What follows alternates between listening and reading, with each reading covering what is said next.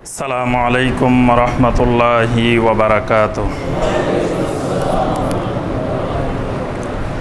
ইন্নাল হামদালিল্লাহ নাহমাদুহু ওয়া নাস্তাঈনুহু ওয়া নাস্তাগফিরুহু ওয়া নাউযু বিল্লাহি মিন শুরুরি আনফুসিনা ওয়া মিন সাইয়্যাতি আ'মালিনা। من يهده الله فلا مضل له ومن يضلل فلا هادي له وأشهد أن لا إله إلا الله وحده لا شريك له وأشهد أن محمدا عبده ورسوله يا أيها الذين آمنوا اتقوا الله حق تقاته ولا تموتن إلا وأنتم مسلمون يا أيها الناس اتقوا ربكم الذي خلقكم من نفس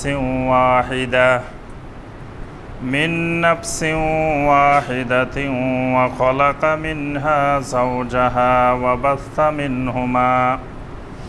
وبث منهما رجالا كثيرا ونساء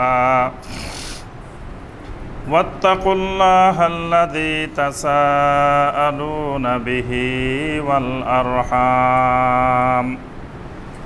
إن الله كان عليكم رقيبا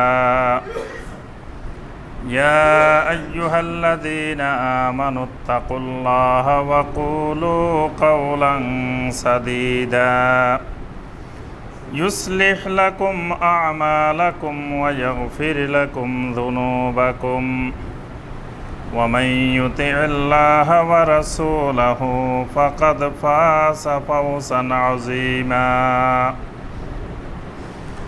اللهم صل على محمد وعلى آل محمد كما صليت على إبراهيم وعلى آل إبراهيم إنك حميد مجيد اللهم بارك على محمد وعلى آل محمد كما باركت على إبراهيم وعلى آل إبراهيم إنك حميد مجيد মুআজ্জাজ মুকাররাম উলামায়ে কেরাম, সম্মানিত মুরব্বিয়ান এজাম, সম্মানিত ভাই এবং বোনেরা, আল্লাহ রাব্বুল আলামিনের দরবারে কোটি কোটি শুকরিয়া যে আল্লাহ রাব্বুল আলামিন আমাদেরকে 1438 হিজরি সনের 12ই শাওয়াল তারিখে সলাতুল জুমুআ আদায় এবং খুতবাতুল জুমুআ শোনার উদ্দেশ্যে আল্লাহ রাব্বুল আলামিনের পবিত্র ঘর মসজিদে উপস্থিত হওয়ার পরে কোরআনে কারীম এবং হাদিসে নববী সাল্লাল্লাহু আলাইহি ওয়াসাল্লাম থেকে আল্লাহ রাব্বুল আলামিনের দ্বীন সম্পর্কে কিছু কথাবার্তা বলার এবং শোনার তৌফিক দিয়েছেন, সেই রাব্বুল আলামিনের শুকর আদায় করি, সকলে বলি আলহামদুলিল্লাহ। সম্মানিত মুসল্লিয়ানে কেরাম, আজকের খুতবায় আমরা যে বিষয়টি আলোচনা করব ইনশাআল্লাহ, বিষয়টি হলো হুকমুন নাসিখ ওয়াল মানসুখ ফিল ইসলাম, অর্থাৎ ইসলামে নাসিখ এবং মানসুখের বিধান। এই শব্দটি হয়তো অনেকের কাছে নতুন মনে হইতে পারে যে নাসিখ আর মানসুখ, কিন্তু এটি আসলে নতুন জিনিস নয়, এটি অনেক পুরাতন জিনিস। তো এটি আলাদা একটা সাবজেক্ট, মানে ইলমুন নাসিখ ওয়াল মানসুখ, এটা আলাদা একটা বিষয়, একটা আলাদা একটা টোটালি একটা সাবজেক্ট। এটা বিশাল ব্যাপক বিস্তৃত এক সাবজেক্টের নাম ইলমুন নাসিখ ওয়াল মানসুখ। তো বর্তমান সময়ে এই নাসিখ মানসুখের জ্ঞান, নাসিখ মানসুখ সম্পর্কে প্রাথমিক কিছু ধারণা রাখা মুসলিম উম্মার জন্য খুবই জরুরি হয়ে পড়েছে। বলা যায় এটি এখন ফরজ হয়ে গেছে যে নাসিখ মানসুখ সম্পর্কে কিছু জ্ঞান রাখা। কারণ কি? কারণ হলো বর্তমানে এক ভয়ঙ্কর বিষয় আমরা লক্ষ্য করছি, সেটি হলো ফিকহি মাসআলা মাসাইলের ব্যাপারে। যখন কোনো মাসআলা হানাফি মাযহাবের বাহিরের হয়, মানে এটা হানাফি মাযহাবের বিপরীত, হয়তো শাফি মাযহাবের মাসআলা, মালিকি মাযহাবের মাসআলা, হাম্বলি মাযহাবের মাসআলা, তখন হুট করে বলে দেন যে এটা মানসুখ হয়ে গেছে। বলে যে এটা হাদিসে আছে ঠিক কথা, কিন্তু এটা তো মানসুখ হয়ে গেছে। এখন মানসুখটা করল কে? কে মানসুখ করার অধিকারী? নাসিখ মানসুখটা কি জিনিস? এটা সম্পর্কে অনেক ভাইয়ের ধারণা না থাকার কারণে বাস এটা শোনার সাথে সাথে অনেক ভাই থেমে যান, মনে করে যে হ্যাঁ এটা তো ইসলামের প্রথম যুগে ছিল, পরবর্তী যুগে এটা বন্ধ হয়ে গেছে, এটা মানসুখ হয়ে গেছে। ইসলামের প্রথম যুগে নবী সাল্লাল্লাহু আলাইহি সাল্লাম নাকি বারবার হাত তুলতেন, কারণ সাহাবাই কেরাম ইসলাম গ্রহণ করার পরেও মূর্তি নিয়ে মসজিদে আসতেন। নাউজুবিল্লাহ। আজকের যুগে যে মুসল্লি আমরা ইমানের ঠিক নাই, আমলের ঠিক নাই, ইমান কি জিনিস, আমল কি জিনিস তা বুঝি না, সেই মুসলমানও কখনো মূর্তি নিয়ে মসজিদে আসার সাহস করি না। অথচ যেই সাহাবাই কেরাম রিদওয়ানুল্লাহি তাআলা আলাইহিম আজমাইন, যাদের ইমানের শতভাগের এক ভাগও আমাদের নাই, তারা যদি মূর্তি নিয়ে মসজিদে আসার সাহস না করি, তো ওই সাহাবাই কেরাম যেই মূর্তি ছেড়ে ইসলাম গ্রহণ করছেন, ইসলাম গ্রহণের পরেও নাকি তারা বগলের নিচে মূর্তি নিয়ে নিয়ে মসজিদে আসতেন। কত বড় শিরকি এবং জঘন্য ইমান বিধ্বংসী কথা যে এরকম আসতেন। এই জন্য নাকি নবী সাল্লাল্লাহু আলাইহি ওয়াসাল্লাম বারবার হাত তুলতেন। পরবর্তীতে এসে যখন সাহাবাই কেরাম মূর্তি আনা বন্ধ করে দিয়েছেন, তখন হাত তোলা বন্ধ করে দিয়েছেন। নাউজুবিল্লাহ। কত বড় মারাত্মক ওহির ব্যাপারে, সাহাবাই কেরামের ব্যাপারে কত বড় একটা মারাত্মক কথা, ইমান বিধ্বংসী কথা। আপনার তাহলে যদি নবী সাল্লাল্লাহু আলাইহি ওয়াসাল্লাম এটা বন্ধ করে দেন, তো বোঝা গেল সাহাবাই কেরাম অন্যান্য সময় আনতেন না, কিন্তু ঈদের দিন মনে হয় নিয়ে আসতেন। কারণ ঈদের দিন তো 6 তাকবীরে 6 বার রাফলি আদান করি আমরা, করি না? তো তাহলে মনে হয় সাহাবাই কেরাম নবী সাল্লাল্লাহু আলাইহি ওয়াসাল্লামের ইন্তেকাল পর্যন্তই মূর্তি নিয়ে আসতেন। কারণ নবী সাল্লাল্লাহু আলাইহি ওয়াসাল্লাম সর্বশেষ যে ঈদের নামাজ আদায় করছেন, সেই ঈদের নামাজেও হাত তুলছেন। তাহলে বোঝা যায়, এবং আমরাও তুলি, আমরাও আমল করি, তাহলে বোঝা যায় সাহাবাই কেরাম হয়তো 5 ওয়াক্ত বন্ধ হয়েছে, কিন্তু ঈদের দিন বন্ধ করতে নবী সাল্লাল্লাহু আলাইহি ওয়াসাল্লাম দেখেন সারা জীবন চেষ্টা করেও সাহাবাই কেরামকে মূর্তি আনা বন্ধ করতে পারেন নাই। একেবারে ইন্তেকাল পর্যন্ত সাহাবাই কেরাম মূর্তি নিয়ে আসতেন মসজিদে। এই জন্য ঈদের নামাজে নবী সাল্লাল্লাহু আলাইহি ওয়াসাল্লাম 1 বার 2 বার না, একেবারে প্রথম রাকাতে 4 বার একসাথে তাকবীরে তাহরিমা সহ 4 বার, দ্বিতীয় রাকাতে আবার 3 বার, আবার কোনো কোনো হাদিসে আসছে 12 বার, 12 তাকবীর হলে 12 বার। তাহলে 12 বার হাত তোলায় মূর্তি পালাইতে হয়েছে। কি সাংঘাতিক মূর্তিওয়ালা, মানে মূর্তি মনে হয় সেলাই করে নিয়ে আসছে জামার সাথে, যে 1 বার 2 বার 3 বার 4 বার না, 12 বার পর্যন্ত এই হাত তোলায় মূর্তি পালাইতে হয়েছে। তাও নবী সাল্লাল্লাহু আলাইহি ওয়াসাল্লাম ইন্তেকাল পর্যন্ত বন্ধ করতে পারেন নাই। নাউজুবিল্লাহ। এই আকীদা শিয়াদের আকীদা। শিয়ারা সাহাবাই কেরামের ব্যাপারে যে জঘন্য আকীদা পোষণ করেন, ওই আকীদাটাই আজকে আমাদের সুন্নিদের মধ্যে, আহলুস সুন্নাহ ওয়াল জামাতের মধ্যে ঢুকে গেছে। সাহাবাই কেরামের ব্যাপারে এরকম জঘন্য আকীদা যে সাহাবাই কেরাম ঈমান আনার পরেও মূর্তি নিয়ে আসতেন। নাউজুবিল্লাহ। এখানে আমরা আজকের এই খুতবার বিষয়বস্তুটা এই জন্য যে এমনি আমরা বলি যে 4 মাযহাবে হক, তাহলে আলহামদুলিল্লাহ 4 মাযহাবের ভিতরে যত ফিকহি মাসালা আছে সবগুলাই হক, কিন্তু এমনি 4 মাযহাব হক। কিন্তু যদি আবার হানাফি মাযহাবের বাহিরে কোনো বিষয় হয়, প্রথম কথা হলো এটা হাদিসে নাই। এতদিন প্রথম শুনতাম আমরা এটা হাদিসেই নাই। এখন আলহামদুলিল্লাহ এই প্রযুক্তির যুগে আপনি হাদিসে নাই এই কথা কই বাঁচার কোনো উপায় নেই। কারণ এখন মানুষ হাতের মধ্যেই সব হাদিস আছে, সাথে সাথে বের করে যে হুজুর আপনি কইছেন হাদিসে নাই, এই তো আছে। এখন আবার সুর পাল্টে গেছে আমাদের, যখন জনগণ দড়ি ফেলছে যে আছে আসলে হাদিসে। এখন আমরা বলতেছি কি যে হাদিসে আছে কিন্তু এটা সুন্নত না। আচ্ছা, কেন সুন্নত না? হাদিসে থাকলে আবার সুন্নত হবে না কেন? হাদিসও সহি, সব সহি, তো সুন্নত হইতে অসুবিধা কোথায়? তখন আমাদেরকে জবাব দেওয়া হচ্ছে যে এটা মানসুখ হয়ে গেছে। মানসুখ এখন তো আবার বাঙালি থেমে গেছে, মানসুখ তো বুঝে না। এই জন্য এই মানসুখ সম্পর্কে প্রত্যেক মুসলিমের ন্যূনতম জ্ঞান থাকা জরুরি। আসলে মানসুখটা কি জিনিস? আজকের খুতবায় আমরা একেবারে সংক্ষিপ্তভাবে এই নাসেখ মানসুখ সম্পর্কে আমরা আলোচনা করব ইনশাআল্লাহ। এখানে আমরা দুইটা শব্দ বলছি প্রথমে, একটা হলো নাসেখ আর একটা হলো মানসুখ। নাসেখ হলো রহিতকারী আর মানসুখ হলো রহিতকৃত, মানে যেটাকে বাদ দেওয়া হয়েছে, যেটাকে রহিত করা হয়েছে, এটাকে বলা হয় মানসুখ। আর যেটা রহিতকারী মানে যে আয়াত দ্বারা বা যে হাদিস দ্বারা আগের হুকুমটাকে রহিত করা হয়েছে, ওই আয়াতটাকে বা ওই হাদিসটাকে বলা হয় নাসেখ।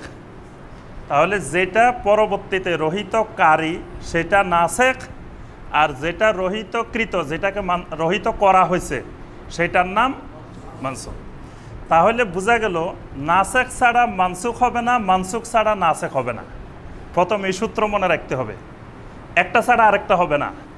মানসুখ যদি হয় এটা নাসেখ লাগবে।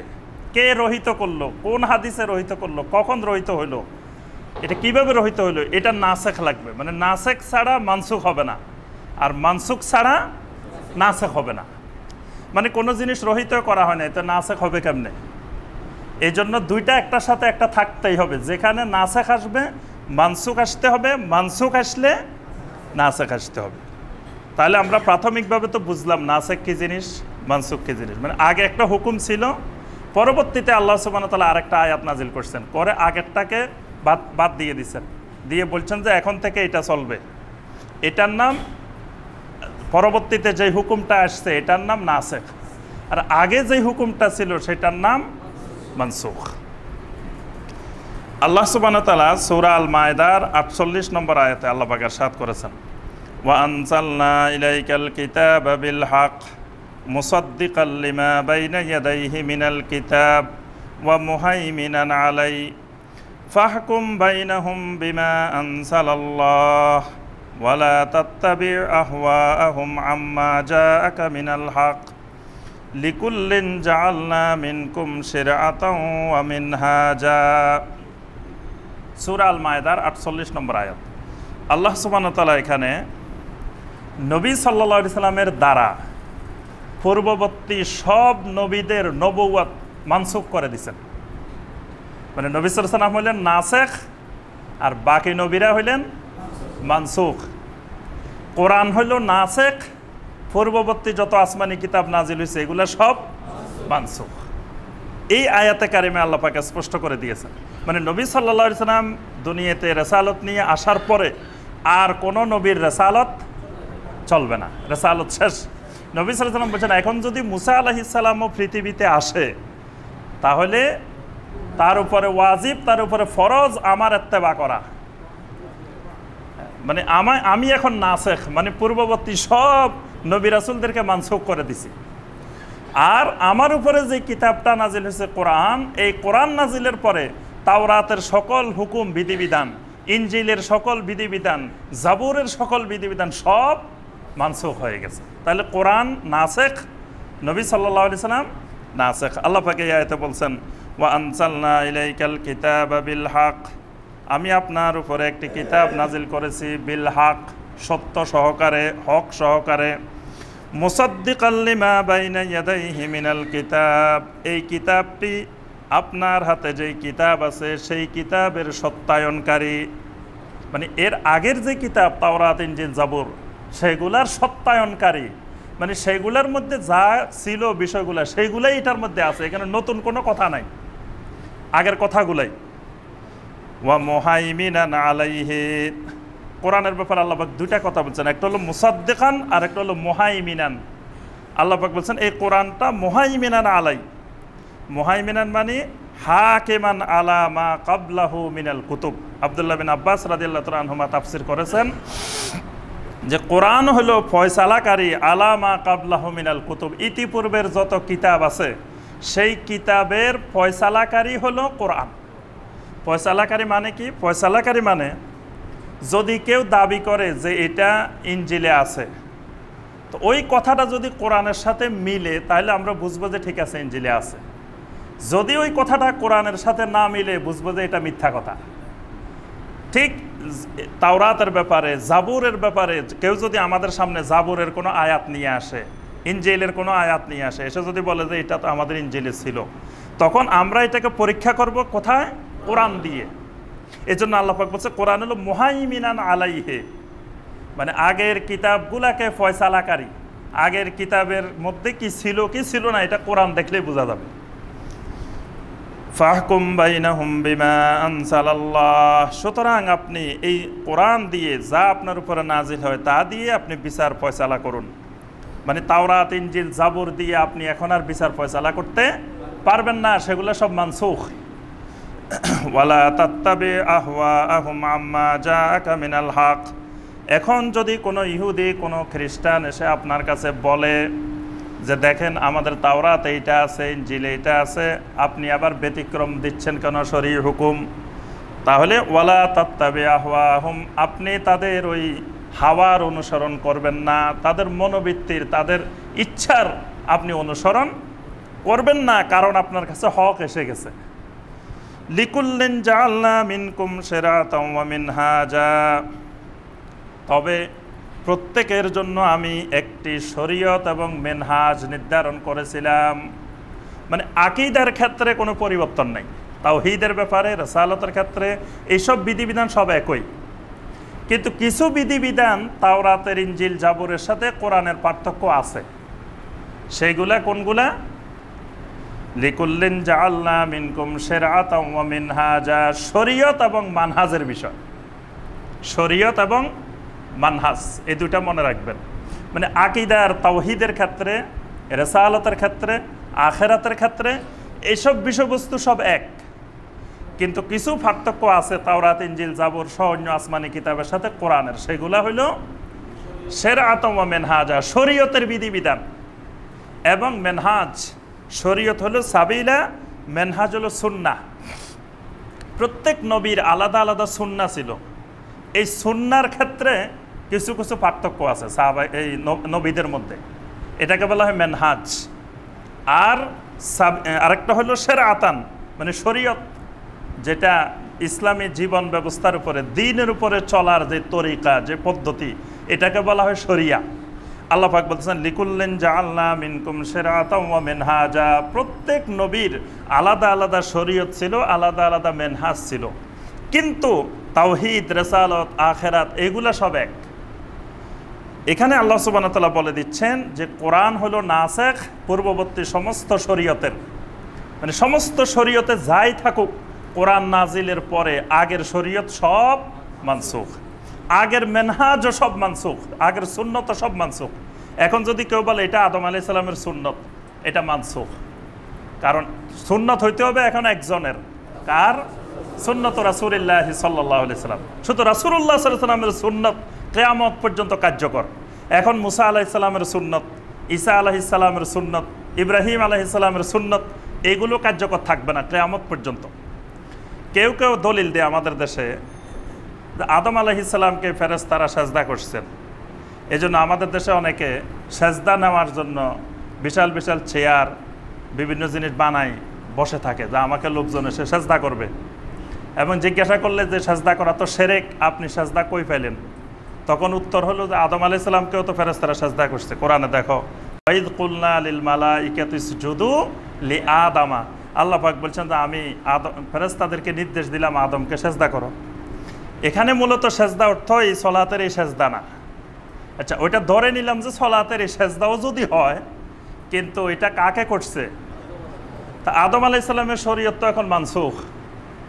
আদম আলাইহিস সালামকে যদি সেজদা করেও, তো বর্তমান শরীয়তে এটা হারাম, বর্তমান শরীয়তে এটা শিরক, কারণ আদম আলাইহিস সালামের শরীয়ত মানসুখ হয়ে গেছে। মুহাম্মদুর রাসূলুল্লাহ সাল্লাল্লাহু আলাইহি ওয়াসাল্লামকে সাহাবায়ে কেরাম সেজদা করতে চাইছেন, এসে বলছেন, ইয়া রাসূলুল্লাহ সাল্লাল্লাহু আলাইহি ওয়াসাল্লাম, আমরা আপনাকে একটু সেজদা করতে চাই। নবী সাল্লাল্লাহু আলাইহি ওয়াসাল্লাম বলছেন, খবরদার, উবুদু রাব্বাকুম ওয়া আকরিমু আখাকুম, ইবাদত করবা তোমাদের রবের আর সম্মান করবা তোমাদের ভাইয়ের। মানে আমাকে তোমরা সম্মান করবা, কিন্তু সেজদা সম্মানের জিনিস না, সেজদা ইবাদতের জিনিস। ইবাদত করবা ওয়া আবুদু রাব্বাকুম, তোমাদের রব আল্লাহ সুবহানাহু ওয়া তাআলা, আর সম্মান করবা আমাকে। সুতরাং আমাকে সেজদা করা যাবে না। তাহলে মুহাম্মদুর রাসূলুল্লাহ সাল্লাল্লাহু আলাইহি ওয়াসাল্লামের শরীয়তে সেজদা নাই। সুতরাং এই শরীয়তে কেউ যদি সেজদা করে এটা শিরক। কারণ মুহাম্মদুর রাসূলুল্লাহ সাল্লাল্লাহু আলাইহি ওয়াসাল্লামের শরীয়ত আসার পরে পূর্ববর্তী সমস্ত শরীয়ত মানসুখ। আল্লাহ রাসূল সাল্লাল্লাহু আলাইহি ওয়াসাল্লাম ইন্তেকালের পরে নাসেখ শেষ, মানসুখ শেষ। কারণ নাসেখ মানসুখ হবে কিসের ব্যাপারে? ওহির ব্যাপারে। ওহি নাসেখ হবে ওহি, মানসুখ হবে ওহি। যেটা রহিত করবে সেটাও ওহি, যাকে রহিত করবে এটাও ওহি। তা আল্লাহ রাসূল সাল্লাল্লাহু আলাইহি ওয়াসাল্লাম ইন্তেকালের পরে তো ওহি নাজিলে বন্ধ। তাহলে আর নাসেখেরও কিয়ামত পর্যন্ত কোনো সম্ভাবনা নাই, মানসুখেরও কিয়ামত পর্যন্ত কোনো সম্ভাবনা নাই। আল্লাহ পাক সূরা আল মায়েদার 3 নম্বর আয়াতে বলছেন, আল ইয়াউমা আকমালতু লাকুম দীনাকুম ওয়া আতমামতু আলাইকুম নি'মাতি ওয়া রাদিতু লাকুমুল ইসলাম দীনা। আজকের এই দিনে আমি তোমাদের জন্য তোমাদের দিনকে পরিপূর্ণ করে দিলাম। আজকের দিনটা কোন দিন? এখানে আল ইয়াউম মানে কয় তারিখ? কোন মাসের কয় তারিখ? আরাফার ময়দান, যুলহিজ্জা মাসের 9 তারিখ। কত হিজরি? 10ম হিজরি। 10ম হিজরির জিলহজ মাসের 9 তারিখ। ওই দিনকে আল্লাহ বলছে আল ইয়াউম, আজকের দিন। আকমালতু লাকুম দীনাকুম, তোমাদের জন্য তোমাদের দিনকে পরিপূর্ণ করে দিলাম। সুবহানাল্লাহ। তাহলে আজ থেকে কত বছর আগে? এখন বলছি 1438 হিজরি। 1438 থেকে 10 বাদ দেন, আর 1428 বছর আগে এই আয়াত নাজিল হয়েছে। ওই 1428 বছর আগে দিন পরিপূর্ণ হয়ে গেছে। সুতরাং এখন যদি আপনি বলেন যে এটা মানসুখ, তা আপনি দিনের কিছু অংশকে বাদ দিয়ে দিলেন, আপনি মানসুখ করে দিলেন। আবার যদি বলেন যে না মানসুখ করা জিনিস, যদি বলেন যে মানসুখ হয় নাই, তাহলে আপনি দিনের মধ্যে আরও কিছু নতুন জিনিস নিয়ে আসলেন। তাহলে আর পরিপূর্ণ থাকলো না। হয় পরিপূর্ণ থেকে কিছু কমাই ফেলছেন, অথবা পরিপূর্ণতার মধ্যে আরও কিছু উপরে দিয়ে বাড়াই ফেলছেন। গ্লাস একটা পরিপূর্ণ পানি, একবারে ফুল পানি। আপনি যদি কমাইতে হয় কি করতে হবে? কিছু ফালাই দিতে হবে। কিছু ফালাইলে এটা কমে যাবে। আবার যদি অতিরিক্ত ঢালেন তো আগেরগুলো কিছু পড়ে নতুন কিছু ঢুকবে। এই নতুন ঢুকানোটার নাম হলো বেদাত। আগে যেটা আছে এটার নাম সুন্নত। আল্লাহ পাক সূরা আল মায়েদার 3 নম্বর আয়াতে বলে দিয়েছেন, আল ইয়াউমা আকমালতু লাকুম দীনাকুম, আজকে তোমাদের জন্য দিনকে পরিপূর্ণ করে দিলাম। সুবহানাল্লাহ। তাহলে নবী সাল্লাল্লাহু আলাইহি ওয়াসাল্লামের ইন্তেকালের পরে আর নাসেখেরও সম্ভাবনা নাই, মানসুখেরও সম্ভাবনা নাই। কারণ ওহী নাজিল কিয়ামত পর্যন্ত বন্ধ হয়ে গেছে। আচ্ছা, এবার আমরা আসি নাসখ কাকে বলে, নসখ কি জিনিস? নসখের শাব্দিক অর্থ হলো আল ইজালা ওয়া তাবদিল। আল্লাহ পাক সূরা আল হজ্জের 52 নম্বর আয়াতে বলছেন, ফায়ানসাখুল্লাহু মা ইউলকিশ শাইতান সুম্মা ইউহকিমুল্লাহু আয়াতিহি। ফায়ানসাখুল্লাহু মা ইউলকিশ শাইতান, শয়তান যা কিছু এলকা করে, নিক্ষেপ করে, আল্লাহ সুবহানাহু ওয়া তাআলা তা দূর করে দেন। সুবহানাল্লাহ। এখানে ইয়ানসাখু মানে ইউজিলু, আল্লাহ পাক দূরীভূত করে দেন। তাহলে নসখের এক অর্থ হলো দূরীভূত করা, আরেক অর্থ হলো তাবদিল, পরিবর্তন করা। যেমন আল্লাহ পাক সূরা নাহালের 101 নম্বর আয়াতে আল্লাহ পাক বলছেন, ওয়া ইদা বাদদালনা আয়াতাম মাকানা আয়াতিন ওয়াল্লাহু আলামু বিমা ইউনাজ্জিল। আল্লাহ রাব্বুল আলামিন এক আয়াতের জায়গায় আরেক আয়াতকে তাবদিল করেন। আল্লাহ সুবহানাহু ওয়া তাআলা ভালো করে জানেন কি নাজিল করতেছেন। এখানে আল্লাহ পাক মানসুখের ব্যাপারে বলতে গিয়ে আল্লাহ বলছেন, আমি এক আয়াতের জায়গায় আরেক আয়াতকে তাবদিল করি, পরিবর্তন করি।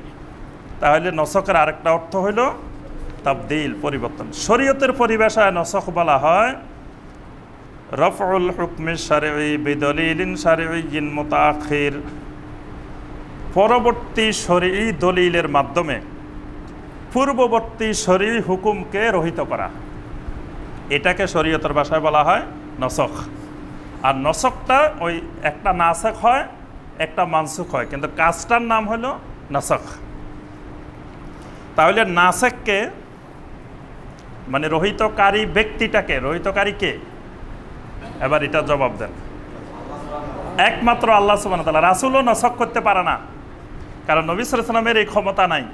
নবী সাল্লাল্লাহু আলাইহি ওয়াসাল্লামকে যেভাবে ওহী নাজিল হয় সেভাবে তিনি ওহীর অনুসরণ করেন। তাহলে প্রথমে যেই হুকুমটা দিয়েছেন সেটাও আল্লাহ সুবহানাহু ওয়া তাআলা, পরবর্তীতে যেটা যিনি রহিত করছেন সেটাও আল্লাহ সুবহানাহু ওয়া তাআলা। যদি হাদিসের মাধ্যমেও নসখ হয় তো সেটাও আল্লাহর ওহীর অংশ, সেটাও রহিতকারী নাসেখ একমাত্র আল্লাহ সুবহানাহু ওয়া তাআলা। আল্লাহ পাক সূরা আল বাকারার 106 নম্বর আয়াতে বলছেন, মা নানসাখ মিন আয়াতিন আও নুনসিহা নাতি বিখাইরিম মিনহা আও মিসলিহা আলাম তা'লাম আন্নাল্লাহা আলা কুল্লি শাইইন কাদির। আল্লাহ রাব্বুল আলামিন বলেন, কোনো আয়াতকে যদি আমি মানসুখ করে দিই, আও নুনসিহা অথবা ভুলিয়ে দিই, নাতি বিখাইরিম মিনহা আও মিসলিহা আমি তার থেকে আরও ভালো, আরও কল্যাণকর আয়াত নিয়ে আসি, অথবা কমপক্ষে তার সমপরিমাণ আয়াত নিয়ে আসি। আলাম তা'লাম আন্নাল্লাহা আলা কুল্লি শাইইন কাদির, তোমরা কি জানো না আল্লাহ রাব্বুল আলামিন সকল জিনিসের উপরে ক্ষমতাবান। আল্লাহ পাক আলা কুল্লি শাইইন কাদির। তাহলে এখানে আল্লাহ পাক বলছেন, আমি কোনো আয়াতকে যদি মানসুখ করি তার থেকে আরও উত্তম অথবা তার সমপর্যায়ের আরেকটা বিধান আমি বান্দার জন্য নিয়ে আসি। তাহলে এই যে মা নানসাখ, মানে এই নসখের ক্ষমতা একমাত্র আল্লাহ সুবহানাহু ওয়া তাআলা। আল্লাহ রাসূলেরও নসখ করার ক্ষমতা নাই। আচ্ছা, একটা নসখ হইতে হলে, নাসেখ মানসুখ হইতে হলে 5টি শর্ত লাগবে।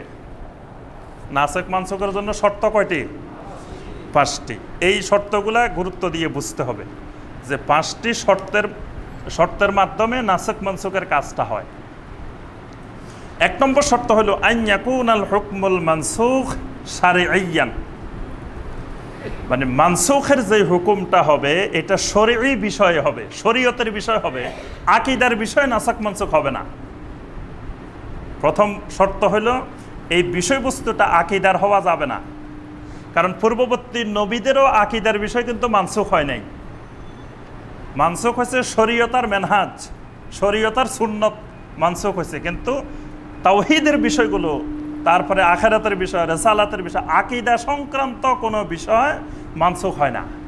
এটার সাথে নাসেখ মানসুখের কোনো সম্পর্ক নাই। আকীদাগত বিষয়, যে আকীদাগত বিষয়ে প্রথম দিকে এক ধরনের হুকুম দেওয়া হয়েছে, পরে এসে আরেক ধরনের হুকুম দিয়েছে, এই ঘটনা কোনোদিন ঘটেও নাই, কিয়ামত পর্যন্ত ঘটবেও না।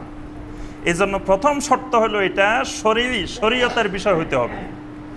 2 নম্বর শর্ত হলো আন ইয়াকুনান নাসিখ মুনফাসিলান আনিল মানসুখ মুতাআখিরান আনহু।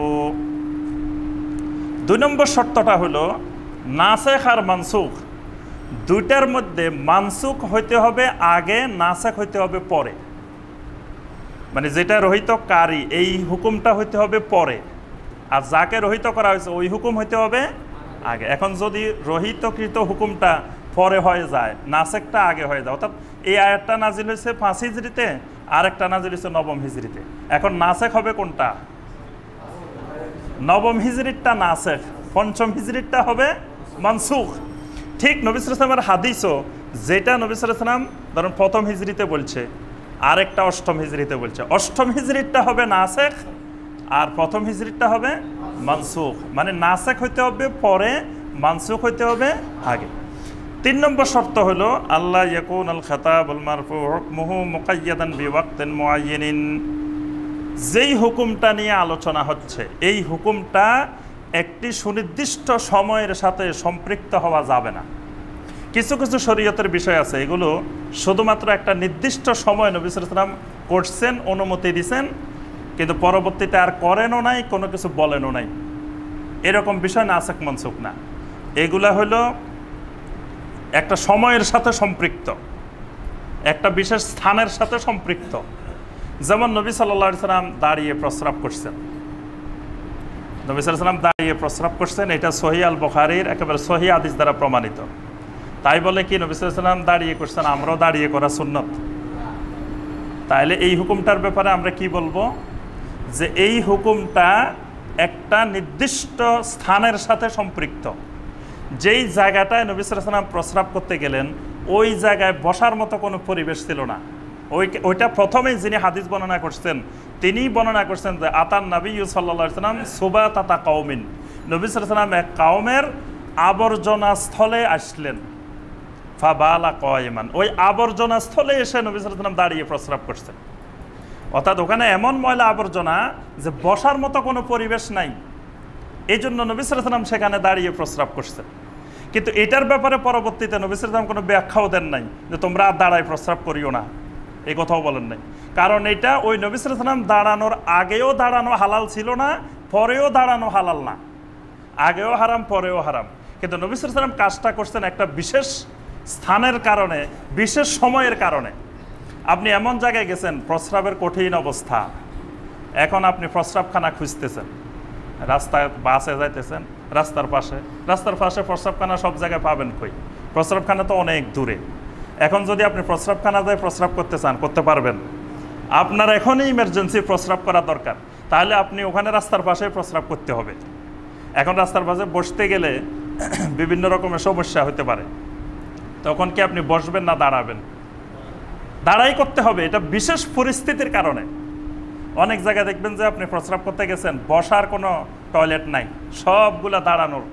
তা আপনি সেখানে দাঁড়ানোর টয়লেটে যদি বসে বসে করতে যান আরও সমস্যা তৈরি হবে। বিমানের মধ্যে যে টয়লেট, এই টয়লেটটা তো আমরা বাঙালিরা একবারে বিমান সর্বনাশ করে দিই। বিমানের 12টা বাজায় হাজি সাহেবেরা, মানে বিমানের টয়লেটটা আমরা অনেক হাজি সাহেব জীবনে কোনোদিন বিমানে উঠি নেই, সর্বপ্রথম বিমানে উঠি। অ্যান্ড বিমানের টয়লেট তো ব্যবহার করার বিধিবিধান আছে, স্বাভাবিক এরকম টয়লেট না। দেখা যায় আমরা তো ওই টয়লেট ব্যবহার করতে অভ্যস্ত না, এজন্য প্রথম 4-5 জন যাইয়ে মোটামুটি টয়লেট শেষ, আর কেউ সেখানে এমন অবস্থা থাকে না যে ওই টয়লেট আর ব্যবহার করবে। তাহলে সেখানে যাই যদি আমরা বসার মাসালা খুঁজতে থাকি, তো ওখানে কি আপনি বসে বসে প্রস্রাব করতে পারবেন? তাহলে বিশেষ স্থান বিশেষ সময়ের কারণে শরীর কিছু হুকুম হয়, এগুলোর সাথে নাসেখ মানসুখের কোনো সম্পর্ক নাই। 4 নম্বর শর্ত হলো আইয়াকুনান নাসিখ মাসলাল মানসুখ ফিল কুওয়াতি আও আকওয়া মিনহু। নাসিখ এবং মানসুখের মধ্যে যেটা নাসিখ হবে সেটা মানসুখের থেকে শক্তিশালী হতে হবে, মানে শক্তির দিক থেকে মানসুখ আর নাসিখ মিনিমাম সমান সমান হতে হবে, আও আকওয়া মিনহু, অথবা পরেরটা বেশি শক্তিশালী হতে হবে। এই সত্যটা ভালো করে মনে রাখবেন। মানে দুইটা নাসিখ আর মানসুখের মধ্যে প্রথমটা তো মানসুখ, পরেরটা নাসিখ।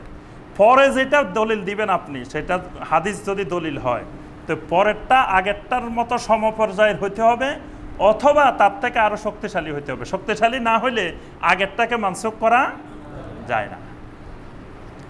এই ব্যাপারে আমরা একটা উদাহরণ দিই, সেটা হলো হুকম রাফিল ইয়াদাইন। যেমন রফুল ইয়াদাইন, রফুল ইয়াদাইন মানে রফুল ইয়াদাইন সবাই করেন, কেউ একবার করেন, কেউ 4 বার করেন, মানে কেউ একবার রফুল ইয়াদাইন। রফুল ইয়াদাইন তো সবাই করে, পৃথিবীতে এমন কোনো মুসলিম নাই যিনি রফুল ইয়াদাইন করেন না। তাকবীরে তাহরিমের সময় যদি রফুল ইয়াদাইন না করেন, তাহলে কি সালাতের সুন্নত আদায় হবে? তাহলে এই রফুল ইয়াদাইন সকল মুসলিম করেন। তো পরবর্তী 3টা রফুল ইয়াদাইন নিয়ে একতলাফ আছে। এখন কথা হলো এই রফুল ইয়াদাইনের হাদিসগুলো যেগুলো আসছে এই ব্যাপারে, এই হাদিসগুলো মানসুখ কিনা, বা যেগুলো দিয়ে আমরা রফুল ইয়াদাইন বাদ দিলাম যে হাদিস দিয়ে, সেইগুলা কি ওই রফুল ইয়াদাইনের হাদিসের সমপর্যায়ের কিনা, অথবা তার থেকে শক্তিশালী কিনা। নাসিখ মানসুখের এটা গুরুত্বপূর্ণ শর্ত। আপনি যেটা দিয়ে ওই হুকুমটাকে রহিত করবেন, ওই হাদিসগুলো ওই আগের বর্ণনার হাদিসের মতো হইতে হবে, অথবা তার থেকে শক্তিশালী হইতে হবে। এই ব্যাপারে আমরা 2-1 জন আমাদের সালফে সালেহিনের বক্তব্য আলোচনা করব, তাহলে বিষয়টা আরও ক্লিয়ার হবে। আমরা এই পর্যন্ত যতগুলো ফতোয়া আলোচনা করেছি, আমার নিজের কোনো ফতোয়া এই পর্যন্ত আমরা এই মসজিদে আলোচনা করি নাই, কারণ আমরা ওই পরিমাণ এলেমের অধিকারী না যে পরিমাণ হইলে আহলুল ফতোয়া বা আহলুল এলেম হওয়া যায়। আমরা আহলুল এলেম পর্যায়েও যেতে পারি নাই, আহলুল ফতোয়া পর্যায়েও যেতে পারি নাই। এই জন্য আমরা সবসময় সালফে সালেহিনদের ফতোয়ার উপরে নির্ভরশীল, মানে যেই বিষয়ে সালফে সালেহিনদের ফতোয়া পাওয়া যায় সেই বিষয়ে আমরা না যাওয়াটাই নিরাপদ, আমরা সালফে সালেহিনের ফতোয়ার উপরে থাকাটাই নিরাপদ।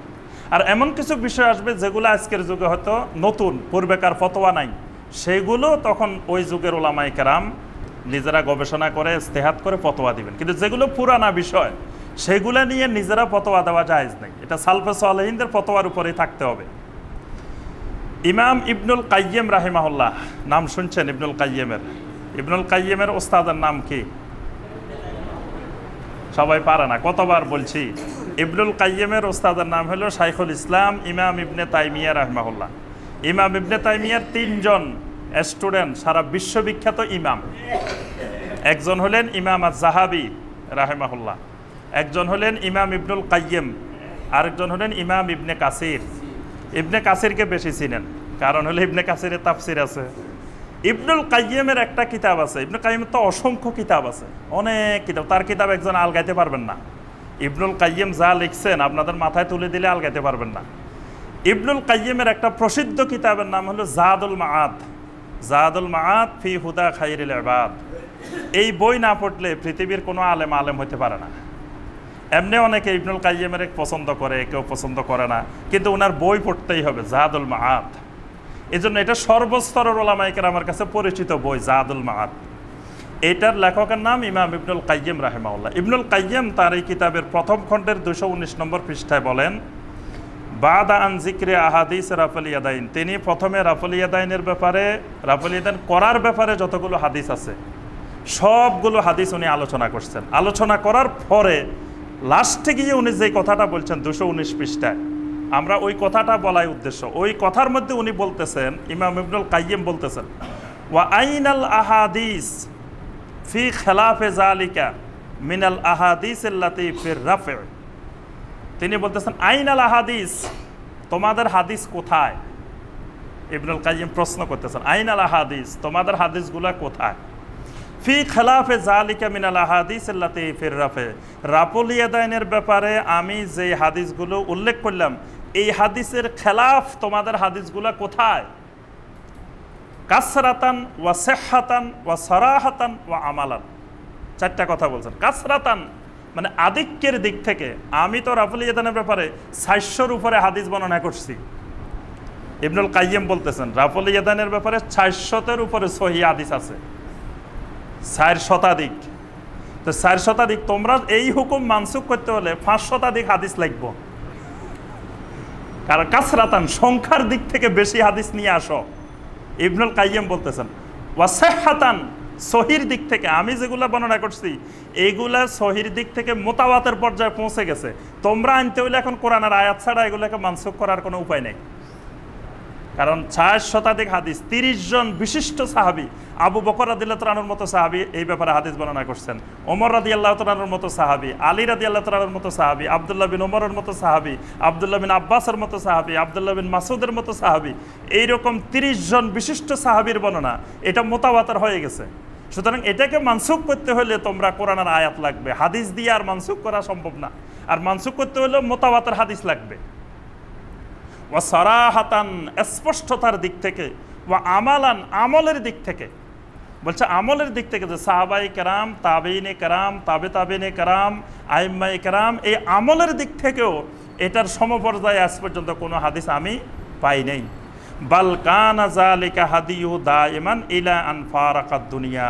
ইবনুল কাইয়িম রাহিমাহুল্লাহ বলেন, সুতরাং দুনিয়ার মানুষ জেনে রাখো নবী সাল্লাল্লাহু আলাইহি ওয়াসাল্লামের এই সুন্নাহ, নবী সাল্লাল্লাহু আলাইহি ওয়াসাল্লাম যেই দিন দুনিয়া থেকে বিদায় নিয়েছেন সেই দিন পর্যন্ত বিদ্যমান ছিল। সুবহানাল্লাহ। এটা কার বক্তব্য? ইমাম ইবনুল কাইয়িমের বক্তব্য। এবার ইমাম ইবনুল কাইয়িম তো কে পরিচয় দিলাম আগে, এবার শুনেন তার ওস্তাদের বক্তব্য, ইমাম ইবনে তাইমিয়ার বক্তব্য। মাজমুয়ে ফতোয়ার 3য় খণ্ডে 375 পৃষ্ঠা। ইবনে তাইমিয়া রাহিমাহুল্লাহ বলেছেন, ওয়াকাদ রুবিয়া আহাদিসুর রাফে জামাআতাম মিনাস সাহাবাহ বালাগু 30 সাহাবিয়ান রাদিয়াল্লাহু আনহুম। তিনি বলেন যে রাফুল ইয়াদাইন করার যে হাদিসগুলো আসছে এত বিশাল সংখ্যক জামাতে সাহাবা থেকে আসছে যে তাদের সংখ্যা 30-এর অধিক। ফাসার আল হাদিস বিজালিকা মুতাওয়াতিরান, এই 30 জন সাহাবীর হাদিস বর্ণনার কারণে এই হাদিসগুলো মুতাওয়াতির পর্যায়ে পৌঁছে গেছে। মুতাওয়াতির মানে একেবারে কোরআনের আয়াতের কাছাকাছি, মানে সহিহর উপরে। লা ইয়াতাতাররাকু ইলাইহি শাক্কুন, এই হাদিসের ব্যাপারে কেউ বিন্দুমাত্র সন্দেহ করার অধিকার নাই। এরপর উনি একটা হাদিস বর্ণনা করছেন, ইমাম বুখারীর হাদিস, কানা ইবনে ওমর রাদিয়াল্লাহু তাআলা আনহু ইজা রাআ মাল্লা ইয়ারফাউ রামাহু বিল হাসবা। আব্দুল্লাহ ইবনে ওমর রাদিয়াল্লাহু তাআলা আনহু যদি দেখতেন মসজিদে কেউ রাফুল ইয়াদান করতেছে না, রামাহু বিল হাসবা, তাকে পাথর মারতেন। তবে এটা আবার বড় পাথর না, পাথর মানে মাথা ফাটাই ফেলতেন না। ওই হাদিসে আবার এটার ব্যাখ্যা দেওয়া হয়েছে, ওয়াহিয়াল হিজারাতুস সগীরা, একেবারে ছোট্ট ছোট্ট পাথর, আল্লাতী কানু ইয়াফরিশুনাহা ফিল মসজিদ, যেটা মসজিদের মধ্যে এমনিই থাকে।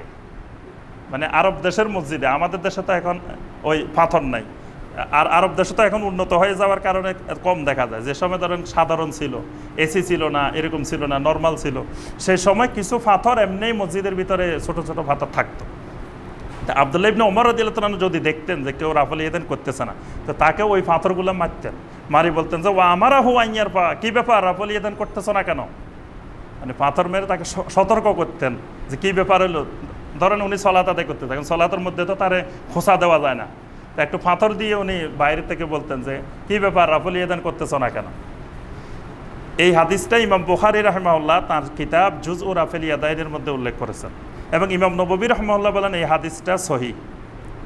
তাহলে এখানে ইবনে তাইমিয়া রাহিমাহুল্লাহ যে কথা বলতেছেন সেটা হলো যে যেই হাদিস মুতাওয়াতির পর্যায়ে পৌঁছে গেছে, এই হাদিসের ব্যাপারে কোনো সন্দেহ রাখা যাবে না। আর এই হাদিস যদি নাসেখ করতে হয় তো এর থেকে শক্তিশালী হাদিস লাগবে।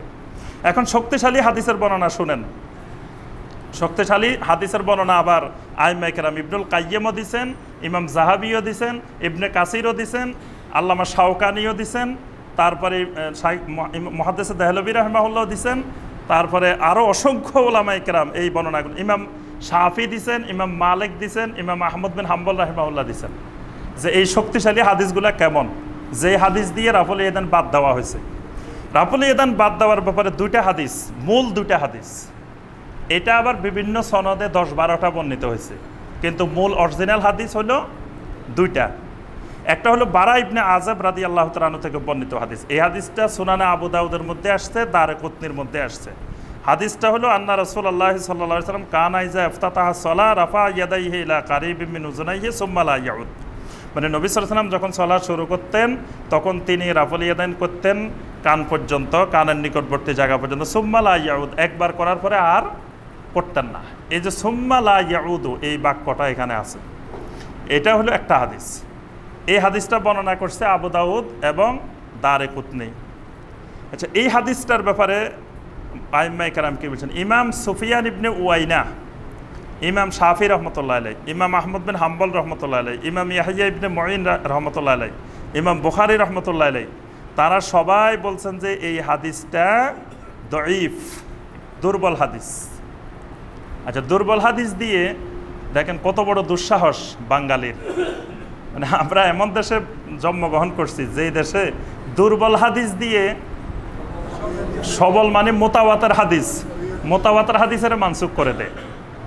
যে একটা দুর্বল হাদিস দিয়ে যেটা ৬০ শতাধিক সহিহ হাদিস আছে সেটাকে মানসুখ করে দেয়। আরেকটা হাদিস আব্দুল্লাহ ইবনে মাসউদের বর্ণিত হাদিস, এটা হলো বাইহাকির মধ্যে আসছে, ইবনে হিব্বানের মধ্যে আসছে। এটা হলো আব্দুল্লাহ ইবনে মাসউদ রাদিয়াল্লাহু তাআলা আনহু বলতেছেন যে আমি নবী সাল্লাল্লাহু আলাইহি ওয়াসাল্লামের সাথে আবু বকর ওমরের সাথে সালাত আদায় করছি, তাদেরকে আমি দেখছি যে প্রথমবার তাকবীরে উলার পরে আর তারা রাফুল ইয়াদান করেন নাই। এই হাদিসটাকে ইমাম আব্দুল্লাহ ইবনে মুবারক রহমতুল্লাহ আলাইহি, ইমাম আহমদ বিন হাম্বল, ইমাম বুখারী, ইমাম দারকুতনি, ইমাম বাইহাকি, ওনারা সবাই বলছেন যে এই হাদিসটাও দঈফ, দুর্বল হাদিস। এবং আল্লামা শাওকানি রাহিমাহুল্লাহ বলেন এই হাদিসটা দঈফ না, আল মাউদু, জাল হাদিস। আল্লামা শাওকানি রাহিমাহুল্লাহ তিনি বলছেন এটা জাল হাদিস। কেন জাল, এটারও ব্যাখ্যা দিচ্ছেন। ওয়াল মুত্তাহাম মুহাম্মদ ইবনে জাবের, তিনি বলেন এই হাদিসের সনদের মধ্যে মুহাম্মদ ইবনে জাবের নামে একজন রাবি আছেন, তিনি তার ব্যাপারে অভিযোগ আছে। এই অভিযোগ থাকার কারণে এই হাদিস জাল হাদিস। তাহলে দেখেন জাল হাদিস দিয়ে মুতাওয়াতির হাদিস মানসুখ করে দেয়, এটা হলো মানে বাঙালি এলমি পদ্ধতি। এই পদ্ধতি যদি এই দেশের শিক্ষিত জনগণ যদি জানতো, আমাদের সবচেয়ে বড় সৌভাগ্য আমরা এই দেশের সাধারণ জনগণকে মূর্খ বানাই রাখতে পারছি, এটা হলো আমাদের সবচেয়ে বড় সফলতা। আমরা কিন্তু আপনাদেরকে দ্বীনের ব্যাপারে, ইসলামের ব্যাপারে জাহেল বানায় রাখতে পারছি, এটা হলো আমাদের সবচেয়ে বড় সফলতা। কারণ আপনাদেরকে যদি জাহেল না বানায়, যদি কিছু বুঝার মতো জ্ঞান দিতাম, তা আপনারা আমাদেরকে পিটে এই দেশ থেকে বাইর করে দিতেন। যে বাঙালিরে জাল হাদিস দিয়ে দইফ হাদিস দিয়ে সহি হাদিস মানসুখ করার জিনিস শিখাইতেছি আমরা। আর আমরা কি করি, মানে প্রথমে আমরা আপনাদের আক্কেল দাঁতগুলো ফালাই দিই। আক্কেল দাঁত আছে না, আক্কেল দাঁত প্রথমে ফালাই দিই, পরে আপনাদেরকে যা বলি তাই শুনেন। আর ওই যে আক্কল তো নাই, বেআক্কল হয়ে গেছে। এখন যদি বলি যে এখানে বসে থাকেন বসে থাকেন, যদি কই যে দাঁড়ান দাঁড়ান, কারণ আক্কল হারাই ফেলছেন। এই জন্য পীর সাহেব যদি কয় এখানে বসে থাকো, সারাদিন বসে থাকবে। যদি বলে ঘুমাই থাকে, ঘুমাই থাকো। কারণ হলো খাতায় বুজুর্গান গ্রেপ্তান খাতাস, খবরদার বুজুর্গের ভুল ধরা এটা আরেক ভুল, বুজুর্গের ভুল ধরলেও গুণা। এটা দিয়ে একবার আক্কেল দাঁত ফালাই দিয়ে বেআক্কল বানায় বসায় রেখেছি। এটার কারণে আপনাদেরকে যেভাবে খাওয়াইতেছি সেইভাবে খাচ্ছেন। যেখানে জাল হাদিস, ইমাম শাওকানি রাহমাহুল্লাহ স্পষ্ট বলতেছেন, সেই জাল হাদিস দিয়ে কেমন করে বলে যে সহি হাদিস, মোতাওয়াতের হাদিস, 30 জন বিশিষ্ট সাহাবীর বর্ণনার হাদিস, 400 শতাধিক সহি হাদিস। ইমাম বুখারী রাহমাহুল্লাহ এই বিষয়ের উপরে আলাদা একটা কিতাবের রচনা করছেন। যদি এটা মানসুখ বিষয় হইতো, ইমাম বুখারী কি এত পাগল? ইমাম বুখারীরে আমরা পাগল মনে করতেছি যে ইমাম বুখারী কিছু বুঝে নাই, যে উনি মানসুখ একটা বিষয়ের উপরে একটা বই আলাদা রচনা করছেন। ইমাম শাফিকে আমরা পাগল মনে করতেছি, মনে হয় আলেম কালাম ছিল না। ইমাম শাফি রহমতুল্লাহ আলাইহি সারা জীবন রাফল ইয়াদান করছেন, ইমাম মালিক রহমতুল্লাহ আলাইহি করছেন, ইমাম আহমদ বিন হাম্বল রহমতুল্লাহ আলাইহি করছেন। তো এরা কারোর কাছে নাসেক মানসুকের জ্ঞান ছিল না, এরা দুনিয়ার মানুষকে নাসেক মানসুক শিখাইছে। আর আমরা এখন এদেরকে পাগল বানাই ফেলছি যে এরা নাসেক মানসুক কিছুই জানতেন না। ইমাম শাফিও পাগল, ইমাম মালিকও পাগল, ইমাম আহমদ বিন হাম্বলও পাগল। আচ্ছা, আরেকটা ইমাম ইবনুল মুনজির রাহিমাহুল্লাহ, তিনি তার আল আওসাত কিতাবের 3য় খণ্ডে 304 পৃষ্ঠায় বলতেছেন, ইমাম আব্দুর রাজ্জাক সনাআনী, আব্দুর রাজ্জাক সনাআনী মানে যিনি মুসান্নাফে আব্দুর রাজ্জাক রচনা করছেন, তিনি বলতেছেন যে রাফল ইয়াদাইনের সনদ যে নবী সাল্লাল্লাহু আলাইহি সাল্লাম থেকে তার পর্যন্ত আব্দুর রাজ্জাক পর্যন্ত কিভাবে পৌঁছছে সেটার বর্ণনা দিতেছেন। যে আখাযা আহলু মক্কা রাফল ইয়াদাইন ফিস সালাত আন ইবনে জুরাইজ, বলতেছেন মক্কাবাসী রাফল ইয়াদাইন করা শিখছেন ইবনে জুরাইজ থেকে। ইবনে জুরাইজ হলেন তাবে। আন আতা, আর ইবনে জুরাইজ শিখছেন আতা থেকে। আতা হলেন তাবেঈ। আতা শিখছেন আন ইবনে জুবাইর, আব্দুল্লাহ বিন জুবাইর রাদিয়াল্লাহু তাআলা আনহু থেকে। আব্দুল্লাহ বিন জুবাইর হলেন সাহাবী। আব্দুল্লাহ বিন জুবাইর শিখছেন আন আবি বকর সিদ্দিক রাদিয়াল্লাহু তাআলা আনহু, আবু বকর সিদ্দিক রাদিয়াল্লাহু তাআলা আনহু থেকে। আনিন নবী সাল্লাল্লাহু আলাইহি ওয়াসাল্লাম, আবু বকর শিখছেন নবী সাল্লাল্লাহু আলাইহি ওয়াসাল্লাম থেকে। উনি একবার সনদ সহ বর্ণনা দিয়েছেন যে আবু বকর রাদিয়াল্লাহু তাআলা আনহু নবী সাল্লাল্লাহু আলাইহি ওয়াসাল্লাম থেকে শিখছেন, আবু বকর রাদিয়াল্লাহু তাআলা আনহু থেকে আব্দুল্লাহ বিন জুবাইর শিখছেন। আব্দুল্লাহ বিন জুবাইর আবু বকরের কি হয় বলেন তো দেখি? জি নানা, মানে আসমা রাদিয়াল্লাহু তাআলা, আসমা বিনতে আবু বকরের ছেলে হলো আব্দুল্লাহ বিন জুবাইর, অর্থাৎ আব্দুল্লাহ বিন জুবাইরের নানা হলো আবু বকর সিদ্দিক। আবু বকর সিদ্দিক রাদিয়াল্লাহু তাআলা আনহু থেকে উনি শিখছেন। আব্দুল্লাহ বিন জুবাইর থেকে শিখছে আতা, আতা থেকে শিখছেন ইবনে জুবাইর, ইবনে জুরাইজ। অত সনদ সহকারে বর্ণনা করছেন যে এটা নবী সাল্লাল্লাহু আলাইহি ওয়াসাল্লাম থেকে ইবনে জুরাইজ পর্যন্ত এটা বিদ্যমান। তাহলে এটা যদি মানসুখ হইতো তাহলে আব্দুল্লাহ বিন জুবাইর কেন করতেন, আতা কেন করতেন, ইবনে জুরাইজ কেন করতেন? এই জন্য ইমাম বুখারী রাহিমাহুল্লাহ একটা বাক্য বলছেন, এই বাক্যটা দিয়ে আমরা শেষ করবো। ইমাম বুখারী রাহিমাহুল্লাহ বলছেন, লাম ইয়াসবুত আন আহাদিম মিন আসহাবি রাসূলুল্লাহ সাল্লাল্লাহু আলাইহি ওয়াসাল্লাম আন্নাহু লাম ইয়ারফা ইয়াদাই, একজন সাহাবী থেকেও আমি এমন কোনো প্রমাণ পাই নাই যে তিনি রাফল ইয়াদান করেন নাই। এটা ইমাম বুখারীর বক্তব্য। ইমাম বুখারী রাহিমাহুল্লাহ বলছেন যে আমি একজন সাহাবীকেও এমন পাই নাই যিনি রাফল ইয়াদান করেন নাই, অর্থাৎ 100% সাহাবী রাফল ইয়াদান করছেন। এই কথাটা বলতেছেন কে?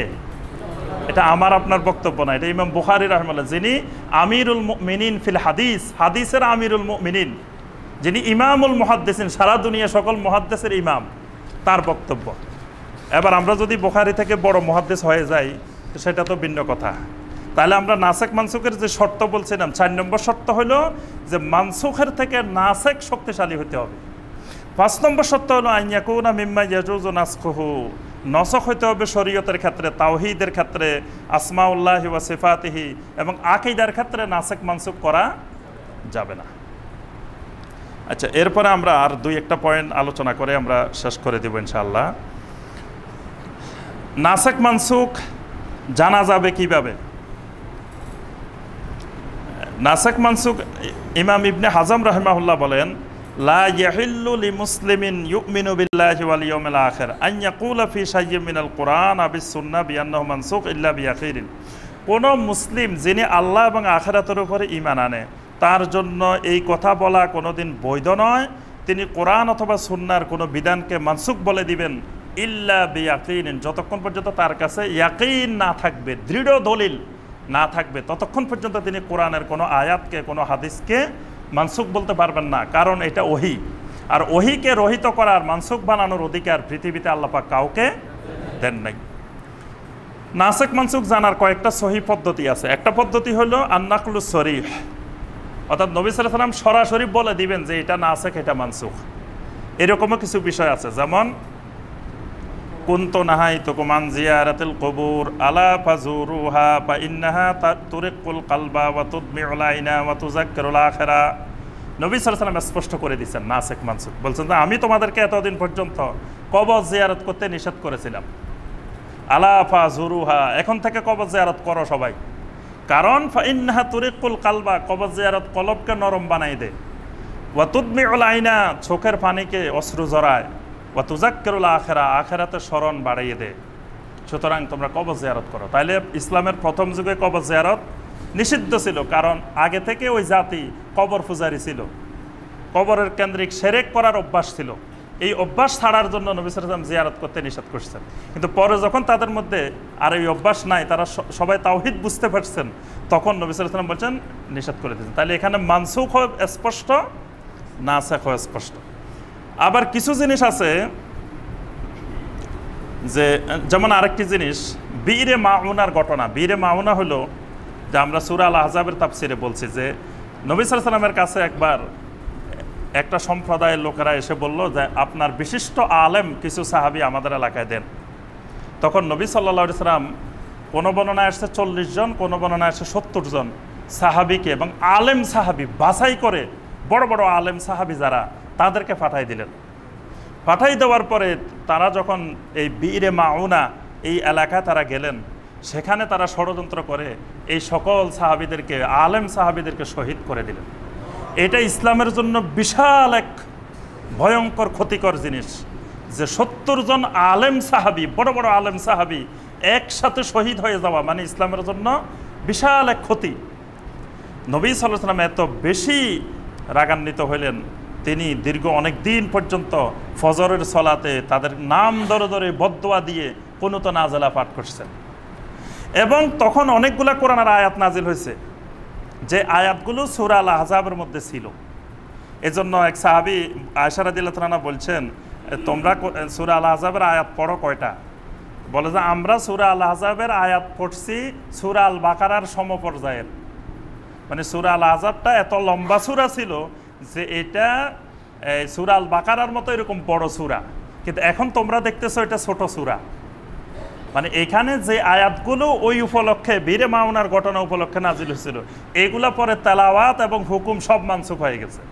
মানসুখ হওয়ার কারণে এখন আর কোরআনের মধ্যে ওই আয়াতগুলো নাই।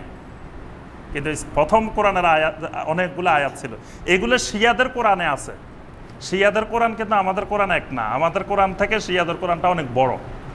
কারণ হইল যে আয়াতগুলো মানসুখ হয়েছে তারা নাসেখ মানসুখে বিশ্বাস করে না।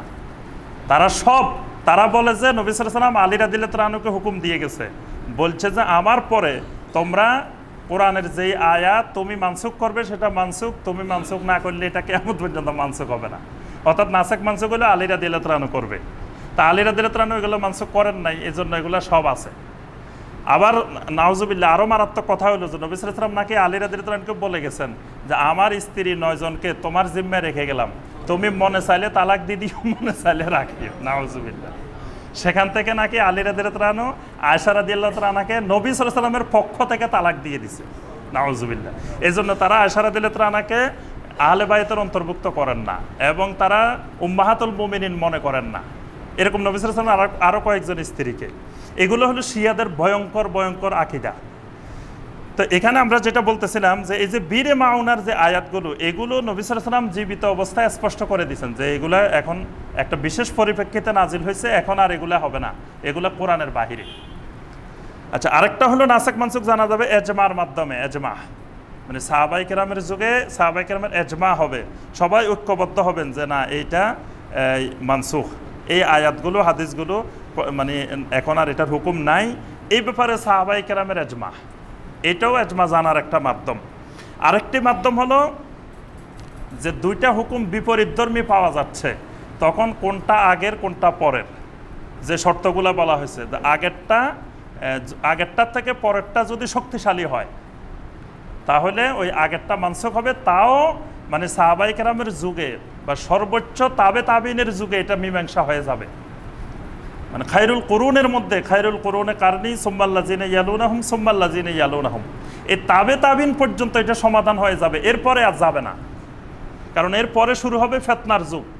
তিনটা যুগকে নবী সাল্লাল্লাহু আলাইহি ওয়াসাল্লাম বলেছেন খায়রুল কুরুন, সাহাবায়ে কেরামের যুগ, তাবেঈনদের যুগ, তাবে তাবিনদের যুগ। সুতরাং এই তিন যুগের মধ্যে এটা ফয়সালা হয়ে যাবে যে কোনটা মানসুখ কোনটা নাসিখ। এরপরে আমরা আসি কয়েক প্রকারের নাসিখ মানসুখ। একটা নাসিখ মানসুখ হলো নাসখে সরি, মানে স্পষ্ট। যেমন ধরেন সূরা আল বাকারার 142 নম্বর আয়াত, আল্লাহ পাক বলছেন সায়াকুলুস সুফাহাউ মিনান নাসি মা ওয়াল্লাহুম আন কিবলাতিহিম আল্লাতী কানু আলাইহা, যে এখন এই বোকারা বলবে মানুষের মধ্যে থেকে কোন জিনিস তাদেরকে কিবলা থেকে সরাই দিল।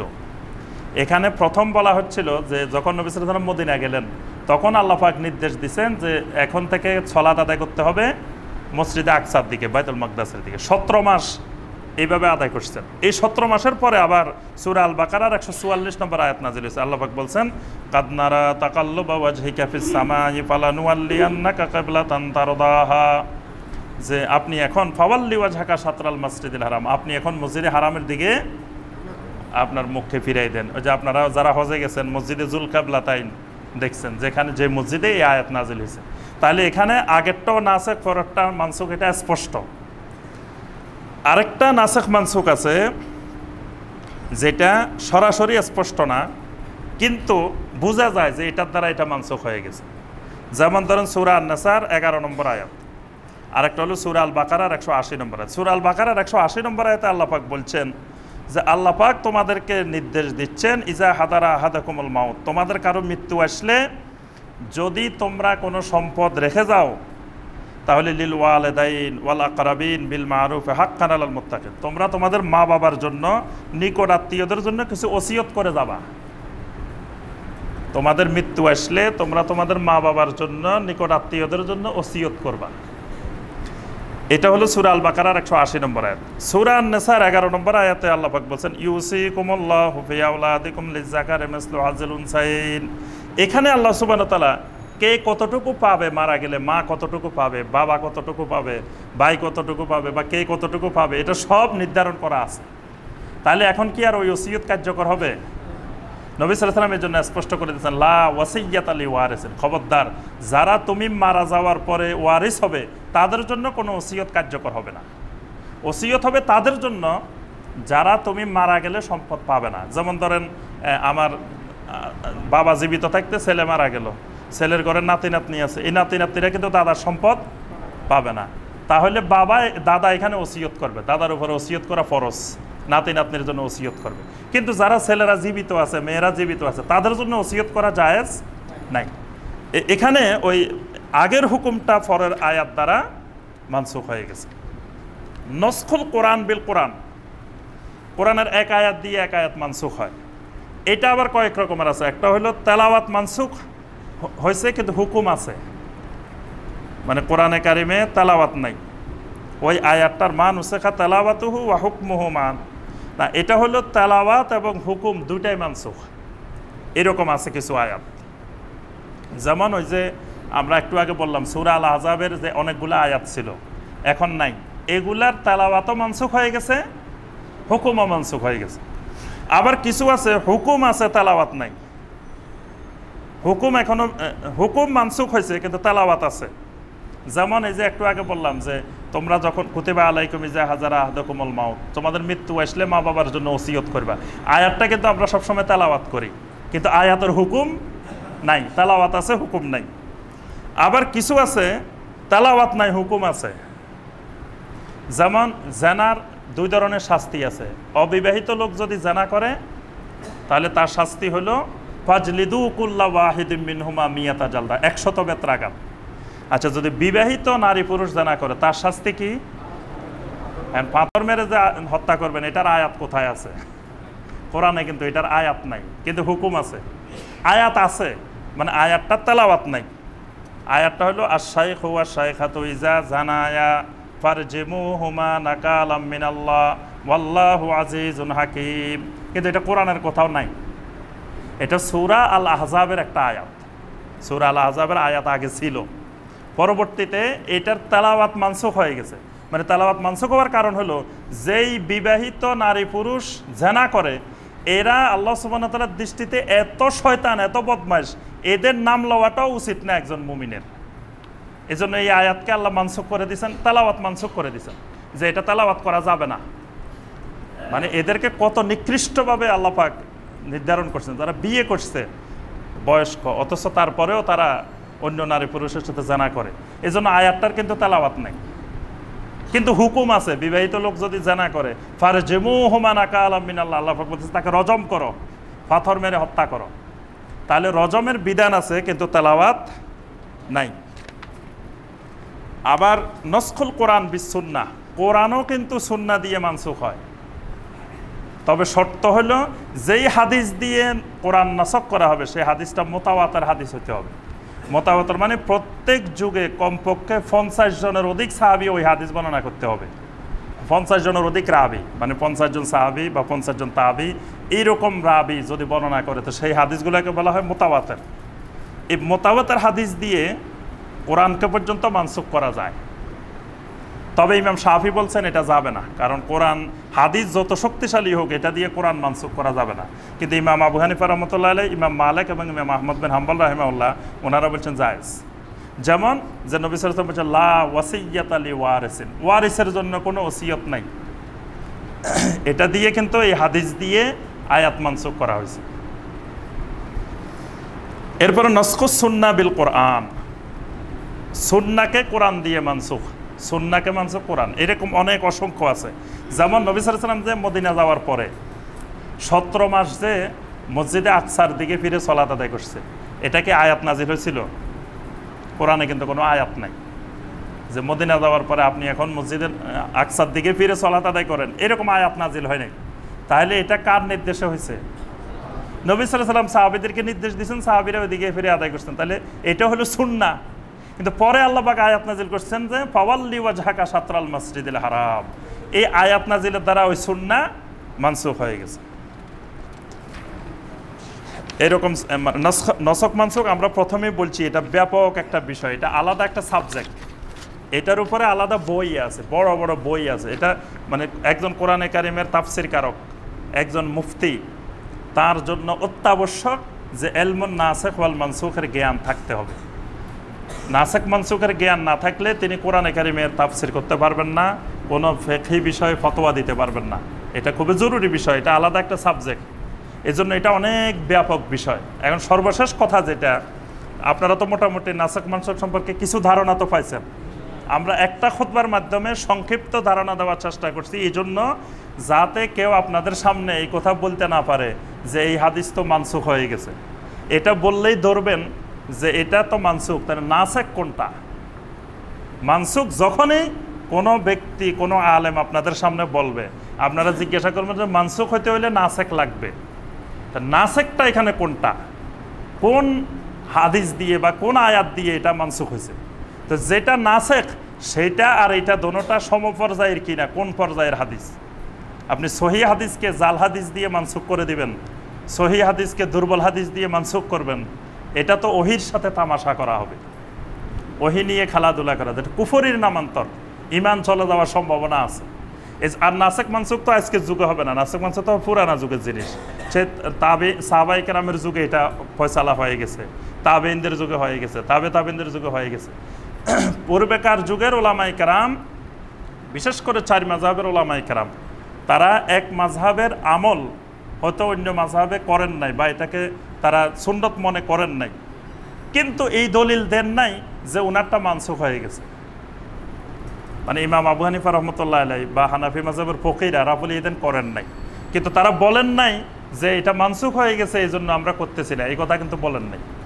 বা ইমাম শাফি রহমতুল্লাহ আলাইহি, ইমাম মালিক রহমতুল্লাহ আলাইহি হানাফি মাযহাবের অনেক আমল করেন নাই, তাই বলে তারা বলেন নাই যে এটা মানসুখ হয়ে গেছে। এইরকম উক্তি ওই আইম্মায়ে কেরাম সালফে সালেহিন করেন নাই। কিন্তু বর্তমানে আমাদের সামনে ভয়ঙ্কর এক বিষয়, যে মানে আমার মাযহাবের সাথে ফিকহি বিষয় না মিললেই এটা মানসুখ। তো মানসুখ করার অধিকার তো আল্লাহ আমাদেরকে দেন নাই। যেই যুগে মানসুখ ফয়সালা হয়ে গেছে সেই যুগের লোকেরা জানতো না এটা মানসুখ, আজকের যুগে আমরা কিভাবে জানলাম যে এটা মানসুখ? আল্লাহ সুবহানাহু ওয়া তাআলা আমাদের সবাইকে নাসিখ মানসুখের ব্যাপারে বুঝার, জানার এবং আমল করার আল্লাহ পাক তৌফিক দিন। আমাদেরকে ওহীর ভিত্তিতে পরিচালিত হওয়ার আল্লাহ সুবহানাহু ওয়া তাআলা তৌফিক দান করুন। আমিন ইয়া রাব্বাল আলামিন। আসসালামু আলাইকুম ওয়া রাহমাতুল্লাহি ওয়া বারাকাতুহু।